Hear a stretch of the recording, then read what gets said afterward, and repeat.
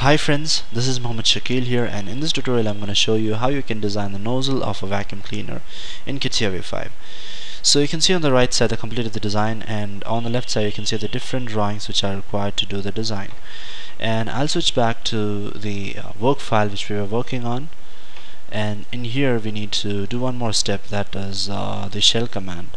So you can see the shell command under the dress up features.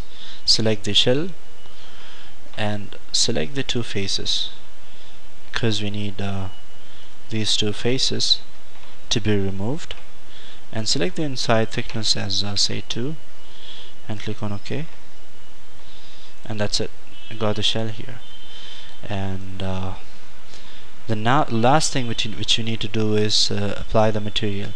So for applying the material, just I'll just maximize the screen, and here you can see the apply material command. So in here go for the painting. So if you're not really particular about any particular material, you can just go for the painting and select any of the painting which pleases you, and maybe a pastel green, and make sure your shading with material is on. If this is the one, then it's not going to show you material. And that's it. Now to beautify your drawing or beautify your product, hide all the unwanted sketches.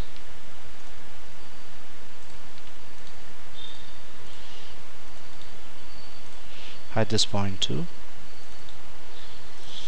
And that's it. That's where we have our perfect drawing. And I'm going to show the other one, so you can see it's the same thing. So that's all for today, and I hope you enjoyed this tutorial, and I hope this tutorial is really gonna help the beginners, and especially the people who are gonna specialize on the product design, etc. And that's all. Let me know if you have any doubts or clarifications. You can comment on my video, and you can also write to me at catia.prorotuser@gmail.com regarding any CAD projects. That's all. Thank you so much.